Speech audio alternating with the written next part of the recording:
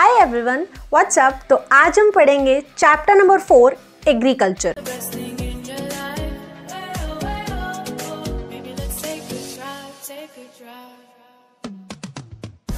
तो यार agriculture two words agree plus culture से मिलकर बना है। एग्री का मतलब होता है land and culture refers to cultivation.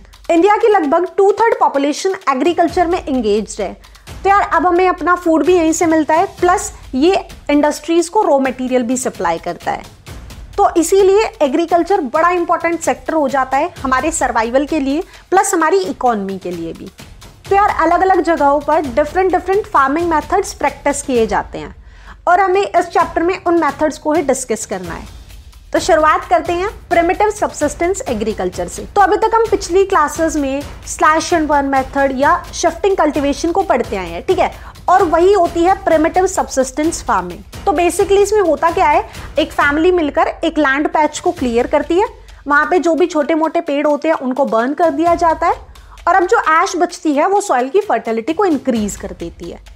उसके बाद वो कोई सीड्स डाल देते हैं क्रॉप्स को ग्रो करने के लिए with the help of primitive tools, जैसे एरो हो गया या फिर डिगिंग स्टक्स। और यार फिर उसके बाद ये लोग रेनफॉल पर डिपेंडेंट होते हैं, ठीक है, और फाइनली बाद में वो फैमिली मेंबर्स मिलकर उस क्रॉप को हार्वेस्ट कर लेते हैं। और कुछ सालों बाद जब वो लैंड अपनी फर्टिलिटी को लूज कर देती है तो ये किसी दूसरे प्लेस पर शिफ्ट हो जाते हैं।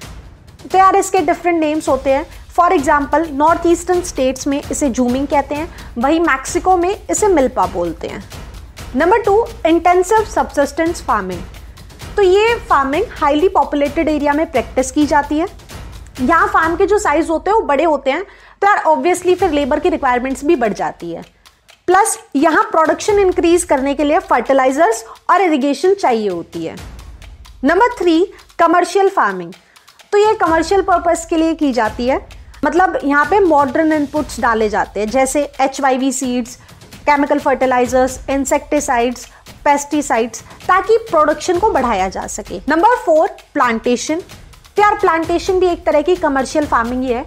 इसमें एक बड़े से फार्म में एक ही टाइप की क्रॉप को उगाया जाता है और फिर फर्दर उसे as a raw material use किया जाता है इंडस्ट्रीज में। तो यार ये कैपिटल इंटेंसिव है, इसमें बड़ा पैसा लगता है, इसके साथ साथ इसमें लेबर की भी बहुत नीड होती है।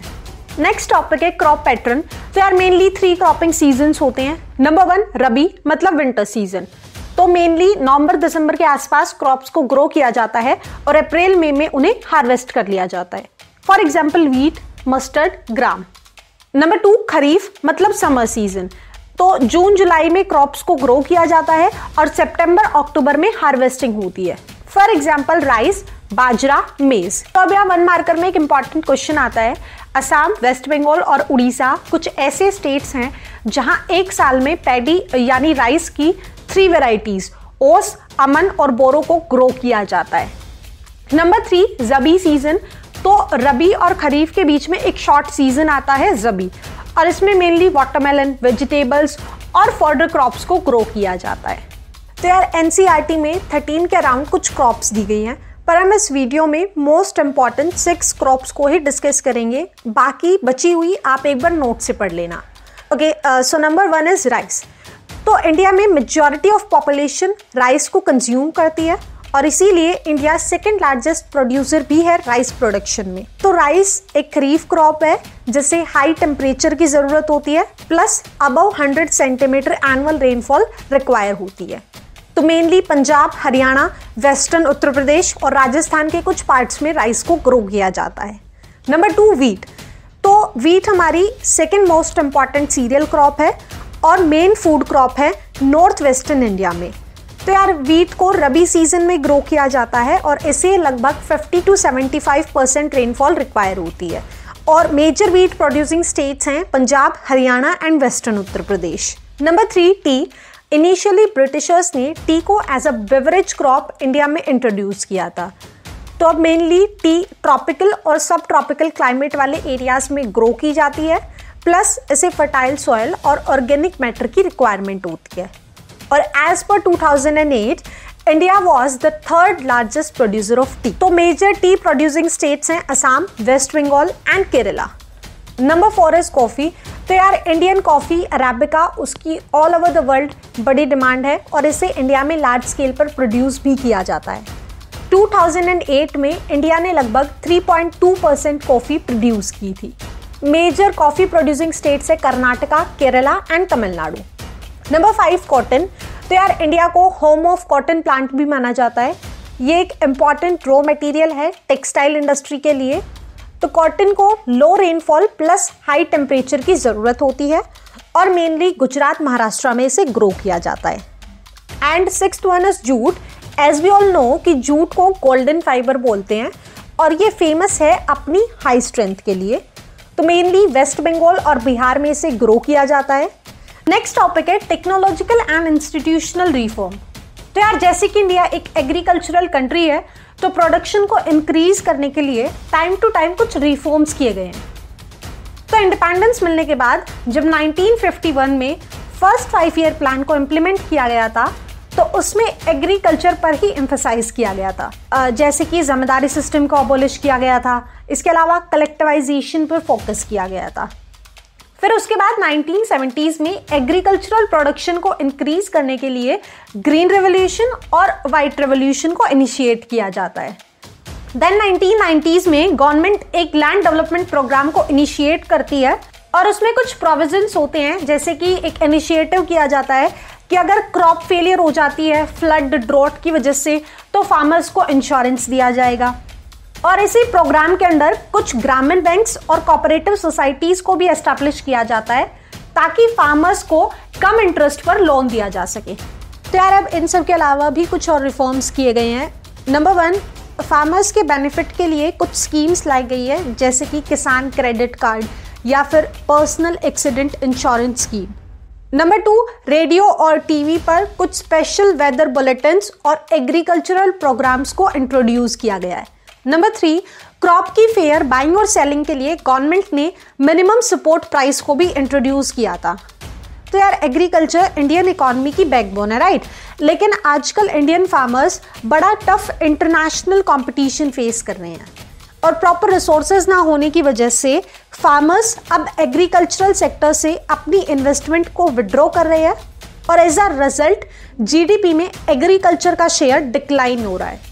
तो यार ऑब्वियसली अब इसका कुछ ना कुछ नेगेटिव इम्पैक्ट हमारी इकोनॉमी पर पड़ेगा और इसी सिनारियो को कंसीडर करते हुए गवर्नमेंट कुछ एफर्ट्स ले रही है एग्रीकल्चर को मॉडर्नाइज करने के लिए, जैसे कि Indian council of agriculture research को एस्टैब्लिश किया गया है और इसी के अंदर कुछ एग्रीकल्चरल यूनिवर्सिटीज़ को भी ओपन किया गया है।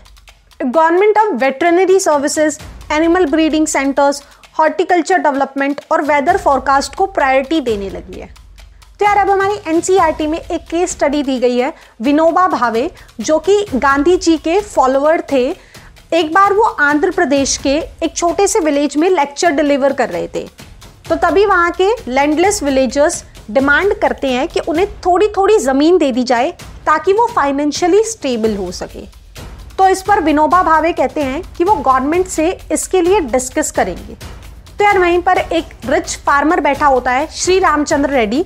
वो कहता है कि मैं अपनी 80 एकड़ लैंड को 80 लैंडलेस फार्मर्स में डिस्ट्रीब्यूट करना चाहता हूँ और इसी एक्ट को हम बोलते हैं भूदान यानी भूमिदान, जो कि रामचंद्र रेड्डी ने किया, राइट। और अब इसी बात से इंस्पायर होकर कुछ और विलेजेस के जो बड़े जमींदार थे उन्होंने भी अपनी लैंड को गरीबों में डिस्ट्रीब्यूट कर दिया और इसे कहते हैं ग्रामदान। और फाइनली ये जो भूदान और ग्रामदान का इनिशिएटिव था, इसको ब्लडलेस रेवोल्यूशन का नाम दिया गया। नेक्स्ट टॉपिक है फूड सिक्योरिटी। तो यार फूड हमारी बेसिक रिक्वायरमेंट है और अगर हमें 2 टाइम का न्यूट्रिशियस फूड मिल रहा है तो अपने पास फूड सिक्योरिटी है। लेकिन बहुत से लोग ऐसे हैं जिनकी इकोनॉमिक कंडीशन वेल ना होने की वजह से उन्हें फूड नहीं मिल पा रहा है और यही इंश्योर करने के लिए कि इंडिया के हर सिटीजन को फूड मिल रहा है, नेशनल फूड सिक्योरिटी सिस्टम को एस्टैब्लिश किया गया था। तो अब ये सिस्टम फर्दर 2 पार्ट्स में डिवाइडेड है। Number 1 is public distribution system. तो आपको पता ही होगा कि रूरल और अर्बन एरियाज में गवर्नमेंट रेशन शॉप्स होती है, तो जिसके पास भी बीपीएल का कार्ड होता है वो वहां से ग्रोसरी को बड़े ही कम रेट पर परचेज कर सकते हैं। Number 2 is buffer stock. तो अब जो भी एक्स्ट्रा प्रोडक्शन होती है उसे फ्यूचर के लिए स्टॉक कर लिया जाता है, राइट। और वही होगा अपना बफर स्टॉक। और अब इस नेशनल फूड सिक्योरिटी सिस्टम की रिस्पॉन्सिबिलिटी होती है FCI, food corporation of India पर। अगला टॉपिक है impact of globalisation on agriculture. Globalisation का मतलब होता है movement of good, people and capital from one place to another. तो यार अब ग्लोबलाइजेशन हमें कॉलोनियल पीरियड से ही देखने को मिल रही है, जब ब्रिटिशर्स इंडिया से कॉटन क्रॉप्स को एक्सपोर्ट करके मैनचेस्टर्स या लिवरपूल ले जाया करते थे, राइट। और अगर ऑफिशियली बात करें तो 1991 में इंडिया ने अपनी इकोनॉमिक पॉलिसीज को रिफॉर्म करके लिबरलाइजेशन और ग्लोबलाइजेशन को अडॉप्ट कर लिया था। तो अब जो ग्लोबलाइजेशन है इसके पॉजिटिव और नेगेटिव दोनों ही इम्पैक्ट है। नेगेटिव ये है कि यार अपनी जो इंडियन क्रॉप्स है वो इंटरनेशनली काफ़ी टफ कंपटीशन फेस कर रही है, और दूसरी तरफ पॉजिटिव ये होगा कि एक तो इंडिया में फॉरेन डायरेक्ट इन्वेस्टमेंट इंक्रीज हुई है, प्लस अब हमारे पास प्रोडक्ट्स के ऑप्शंस बढ़ गए हैं, तो इवेंचुअली हमारी चॉइसेस भी इंक्रीज हो गई है। तो यार अब इस चैप्टर की एंडिंग करते हैं कुछ एग्रीकल्चरल प्रॉब्लम्स और उन्हें ओवरकम करने के मेथड्स को पढ़कर। तो शुरुआत करते हैं प्रॉब्लम से। तो यार फिलहाल पॉपुलेशन बढ़ती जा रही है और एग्रीकल्चरल प्रोडक्शन डिक्लाइन हो रही है। नंबर 2, वाटर के एक्सेसिव यूज और प्रॉपर मैनेजमेंट ना होने की वजह से ग्राउंड वाटर टेबल डिक्लाइन कर रही है। नंबर 3, केमिकल फर्टिलाइजर्स के यूज से सॉइल सलाइन और एल्कलाइन हो रही है, इसके साथ साथ वो न्यूट्रिशन लॉस भी कर रही है।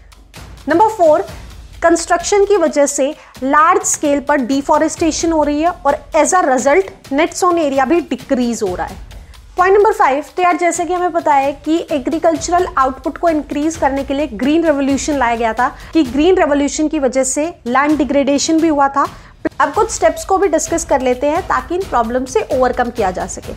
अपन ऑर्गेनिक फार्मिंग को प्रैक्टिस कर सकते हैं और इससे पॉल्यूशन, लैंड डिग्रेडेशन जैसी प्रॉब्लम्स काफ़ी हद तक कम हो जाएंगी। नंबर 2, क्योंकि इंडियन क्लाइमेट डाइवर्स है तो यार हम हॉर्टिकल्चर को प्रैक्टिस कर सकते हैं, इससे इनकम तो इंक्रीज होगी ही, प्लस एनवायरमेंटल डिग्रेडेशन भी कम होगा। और नंबर 3, जेनेटिक इंजीनियरिंग को अडॉप्ट किया जा सकता है, इसमें हाइब्रिड क्रॉप्स को ग्रो किया जाता है, राइट, और इसे ही जीन रेवोल्यूशन भी कहते हैं और वेस्टर्न कंट्रीज में ये काफ़ी पॉपुलर है। पॉइंट नंबर 4, यार इस सिनेरियो में गवर्नमेंट सप्लीमेंट्स भी बड़े हेल्पफुल होते हैं, फॉर एग्जाम्पल सब्सिडीज। तो यही सब था इस चैप्टर में, और अब समरी कर लेते हैं। तो यार इनिशियली हमने different agricultural practices and methods को डिस्कस किया। Then 3 cropping seasons, rabi, kharif and ज़बी की टाइमलाइन को देखा। उसके बाद हमने कुछ मेजर क्रॉप्स को डिटेल में पढ़ा and then we move to technological reforms. यार फिर उसके बाद हमने भूदान ग्रामदान वाली एक बड़ी इंटरेस्टिंग केस स्टडी को पढ़ा कि किस तरह से वहाँ के ज़मींदारों ने अपनी लैंड को लैंडलेस फार्मर्स में डिस्ट्रीब्यूट कर दिया ताकि वो फाइनेंशियली स्टेबल हो सके। तो इसके बाद अपन ने फूड सिक्योरिटी को डिफाइन करते हुए नेशनल फूड सिक्योरिटी सिस्टम को डिस्कस किया। उसके बाद हमने ग्लोबलाइजेशन के कॉन्सेप्ट को समझा और उसके पॉजिटिव और नेगेटिव इम्पैक्ट को एनालाइज किया।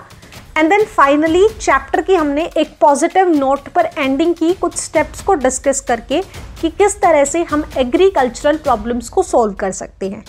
सो आई होप कि अब आपके सभी डाउट्स क्लियर हो गए होंगे। So that's all for this video. C you in next.